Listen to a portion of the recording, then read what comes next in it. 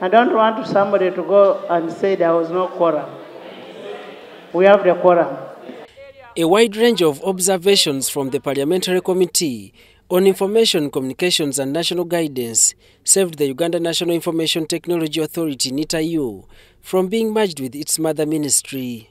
The committee further examined how NITA-U affects the national treasury, national mandate, how it performs, and its importance in the role of achieving government development goals, and whether this role is being performed by any other entity.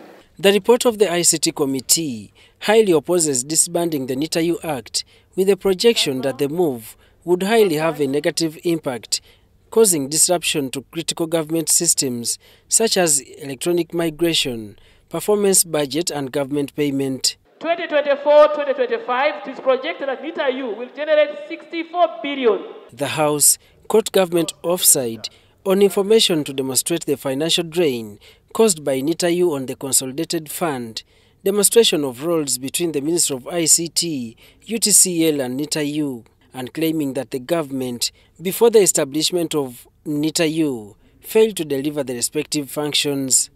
The lack of oversight over the performance of the functions currently performed by NITA-U, if NITA-U is mainstreamed with the ministry, and that will be acting like a judge and a jury.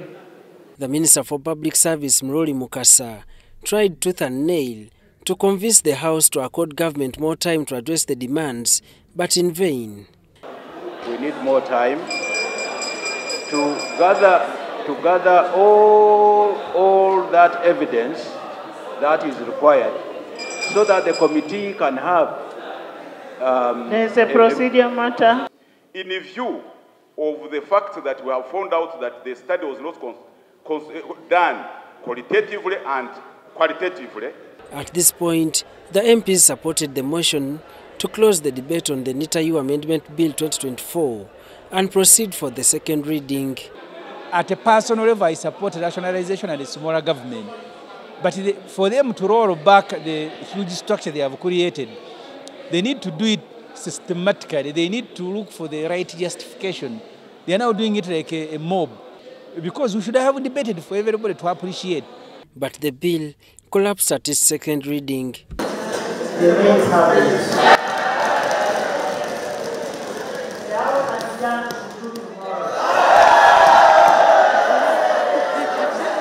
However, Minister Muruli Mukasa says the move by Parliament temporarily stays NITA-U until the same bill is reprocessed. When we have retabled and we have had further engagements with the information which is required and is factual, yes, government will be in position to retable this bill. Yes. Saying that the bill does not proceed for the second reading means that further discussion of Parliament at that time regarding the bill which has been presented stops. The Member of Parliament for Shima Municipality, Dickson Kateshumbwa, says government failed to adhere to Parliament's request to implement the rationalization process in a phased manner. There seems to be no savings to talk about. You are just transferring functions to here, from here to here, and recreating almost the same process. Secondly, rationalization, the rationale is for enhancing efficiency. But we have seen that some of the agencies that are being targeted to be rationalized have been fairly efficient. The environment, showcased on Wednesday's plenary, paints a picture on the forthcoming bills, intending to foster the process of the rationalization of government agencies. The debate in Parliament, it appears there are some institutions that MPs want to save and others they don't want to save. If they don't want NITA-U to go, they will give all the reasons. When you give the same reasons for the archives, they say, no, it should go away. So I am really also confused. Daniel Mugoya, Gloria Gutabinji, UBC News.